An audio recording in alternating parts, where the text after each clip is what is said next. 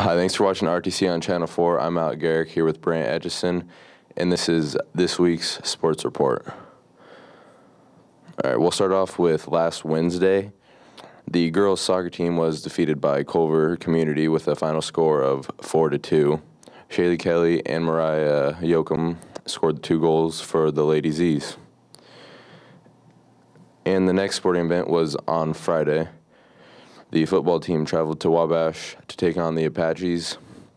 The Zebras shut them out with a score of 27-0. Both Jacob Hattershell and Carter Screeton had over 100 yards rushing in that game. And on defense, Matt Basham was a monster with 15 tackles. 5 of them were sacks, and 3 were for a loss of yards. And Brant will tell you about Saturday. Saturday was a pretty busy day for RHS Fall Sports. The cross-country team traveled to Manchester for the Manchester Invitational, and the girls finished 5th of 16 teams, and the boys finished 6th of 12 teams.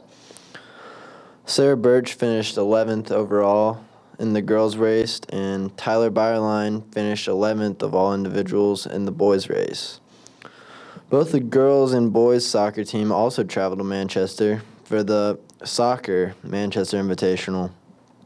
The Lady Z's won the championship game against Whitco 1-0, and Chloe Richard was named the Manchester Invitational MVP.